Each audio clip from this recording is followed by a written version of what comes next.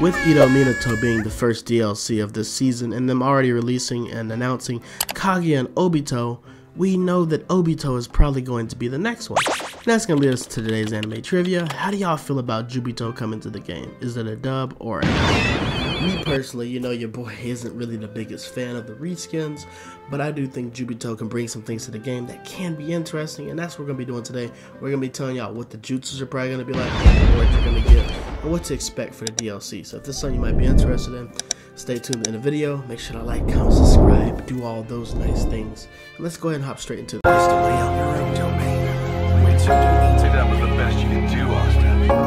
息がくせえ。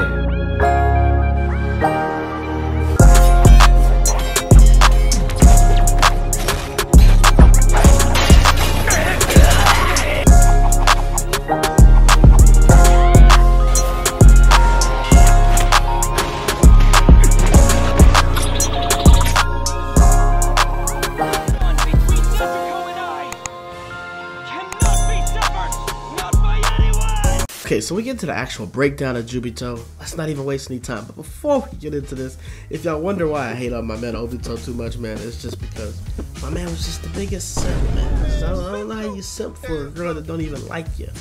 But let's go ahead and hop straight into this. So some things that we know about Jubito to know for the DLC, we know that he has all 5 chakra natures. Of course, there's no Kombui when he's in his Jubito form. He wasn't able to use Kombui.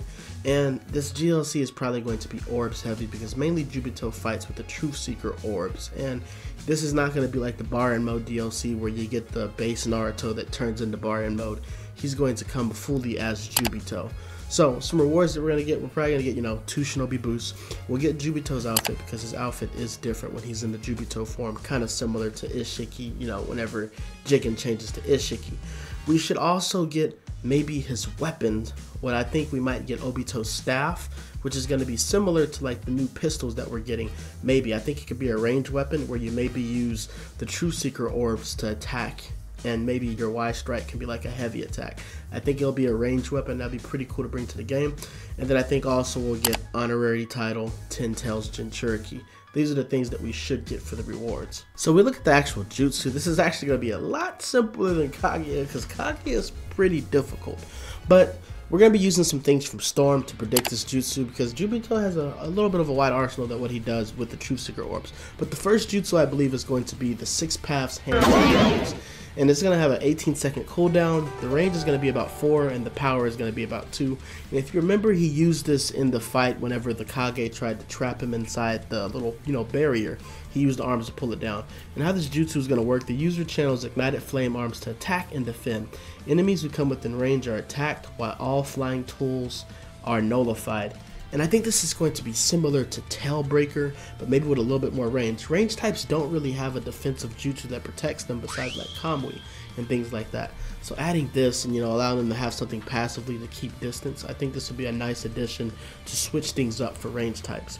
And I also, the alternate to this is if they do this jutsu, they could maybe make it similar to Shirado where it just activates the arms and then additional input makes you strike with the arms. But I think it's going to be more of a defensive jutsu. When we move over to the second jutsu, it's going to be the Truth Seeking Scorch Earth.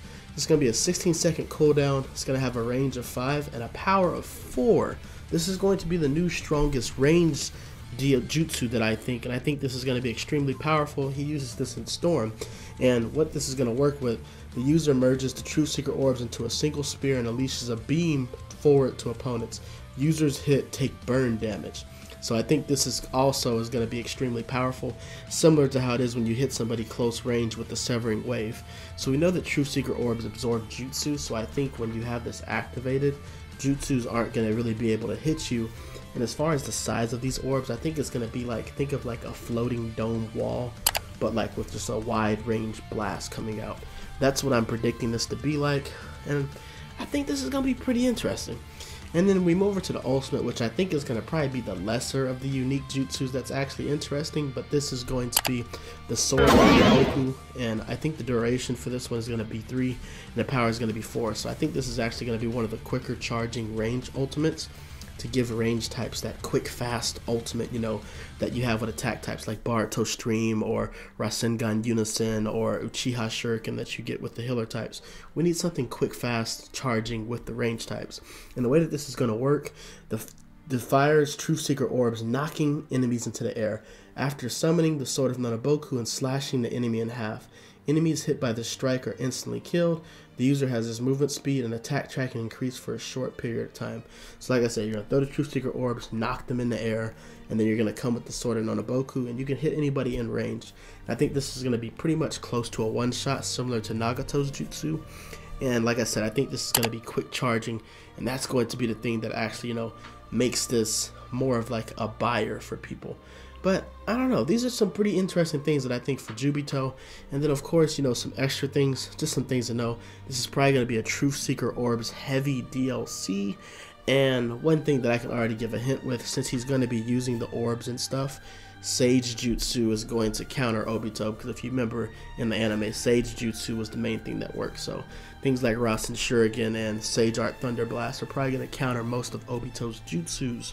But let me know in the comments what y'all think about these predictions. Are y'all excited for Obito? And let me know what other character DLC concepts y'all want me to make. We still got to hit up Kaguya and one more that somebody requested. So I'll see y'all next time, man.